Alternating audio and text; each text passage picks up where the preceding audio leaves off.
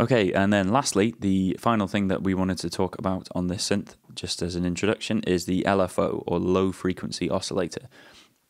So the important terminology to realize with this one, so when they say low frequency oscillator, they don't mean oscillator in the same way as the oscillators in terms of sound generators.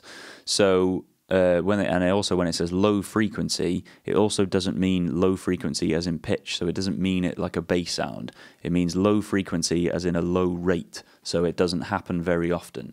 Low frequency oscillators are basically ways that we can automate some of the things that we've been doing on the synthesizer. So the most common one, the easiest one to show is to use it with a pitch control on here.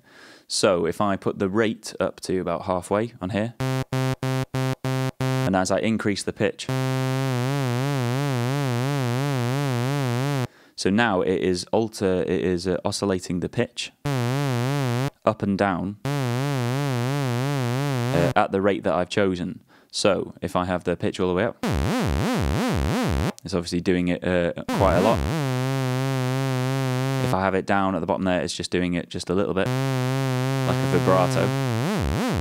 And the rate control chooses how fast it's doing it. So if I have that all the way up,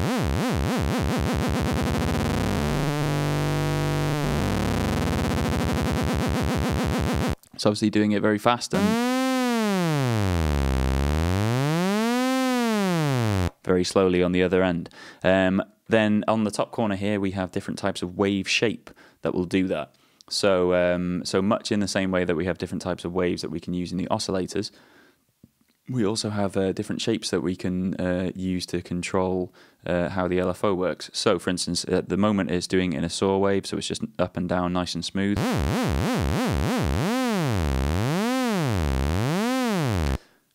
We have a triangle wave, so it'll do it a bit more rigid.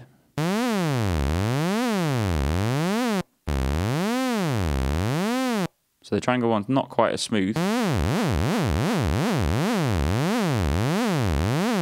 Then we have a saw wave one, where it'll start from a low point and just go up and go down. Likewise, if you went all the way to the minus, it would do it in the other direction.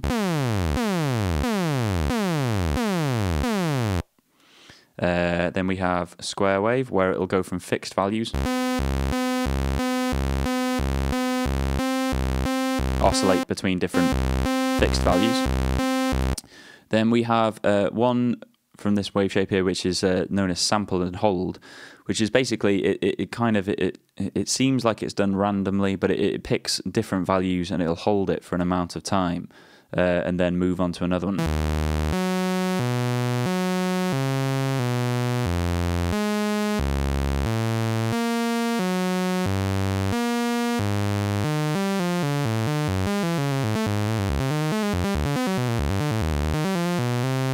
Can be quite good for sort of randomized sounds. And then lastly, it has a random function.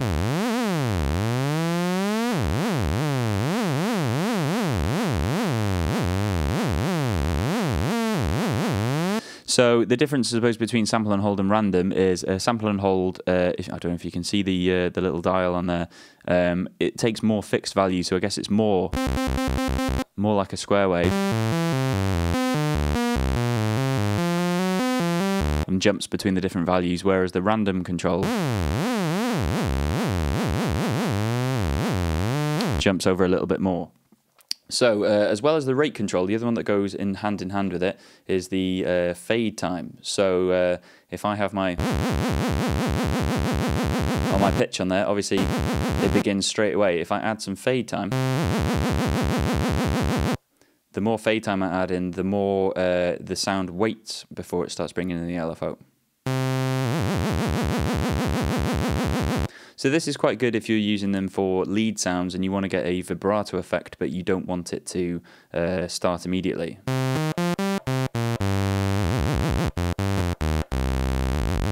So because I have some fade time on it, it allows me to play some full notes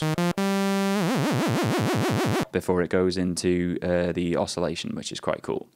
So as well as having the oscillator affecting things like the pitch, we can also have it oscillating the filter. So for instance, again, if I take my filter down and add a bit of resonance to it, instead of me, if I wanted to, I could spend all day opening the filter with my hands like that, but we can also use the LFO to do that for us. So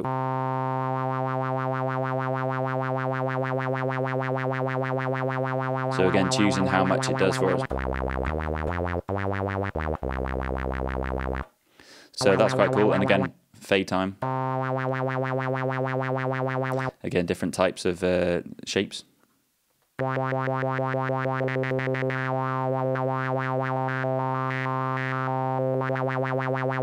just does allow us to choose different types of sounds. Again, for the amp, we can use it. So with the amp, because amp controls volume, so how does this work in that one? Well, same kind of principle. It'll give us volume swells. Like a tremolo effect, so all the way up. Fades it in down to 0.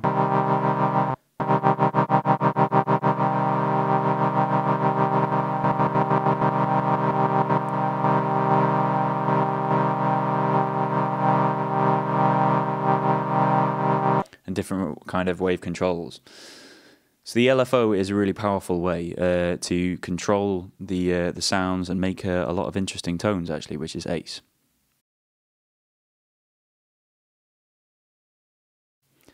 Okay, I hope you've made it this far. We're just going to quickly wrap up with going over a couple of the other basic controls that you probably find on most synthesizers, just so you understand those as well. One of them is to do with mono mode. So this particular synthesizer is what we call a polysynth, because you can play more than one note at a time. So you can play chords. However, a lot of synthesizers are mono, which only allows you to play one note at a time, but you can also put them into mono mode. So even though I'm continue to hold down this key, whenever I press another key, that overwrites it. The other one is unison. So if you put it in unison mode, where it's flashing on this one, it plays all 4 oscillators at the same time. So you can get a really thick sound because you've got all 4 oscillators playing, which is very cool. Okay, I'm also going to quickly talk about portamento. Portamento is a control that only really works if you've got it in mono, but what it does is it's sort of the amount of time that it takes to glide between notes. So for instance, if I play an octave, it just snaps between the 2 different notes. However, if I add some portamento, it glides between them. So if I have all the way up,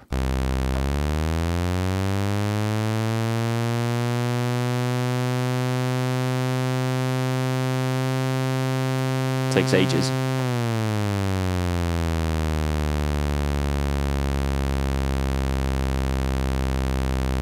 And then it also goes all the way off. So if you come across a portamento control, that's what it does. Again, adding little bits of it are quite nice for lead sounds and things, just so it's a bit more fluid, a bit more glides between the 2 of them. Finally, just because we're here, I'll just talk about the pitch control, pitch envelope, sorry. Not all synths seem to have one of these, but if you do have a system one, or if you have a synth that has one on, just so you can understand what it does. So much like the envelopes that we were looking at on the filter or the amp, the pitch envelope, it only has attack and decay. This controls how the pitch of the sound changes as you play the key. So again, we'll put it all up so that we can hear it. If I play some attack on it, the sound jumps up and then goes back down to an initial thing. If I put it all the way up,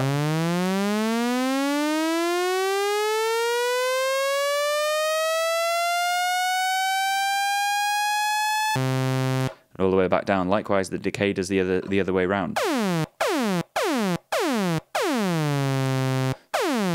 So that's how you can get those big sort of Hoover bass sounds.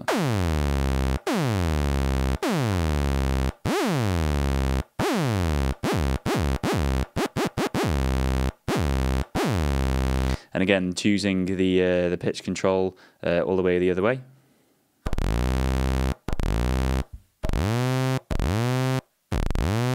the sound will jump down before jumping back up.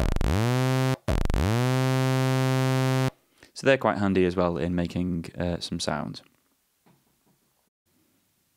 Okay, thanks very much for watching. I hope you've enjoyed this introduction to synthesis, and I hope a lot of it's made sense for you, and that you can get a bit more out of the synth that you're using now with a bit more confidence. If you do have any questions, leave them in the comments and I'll do my best to answer them. But all the best. Thank you very much. Bye.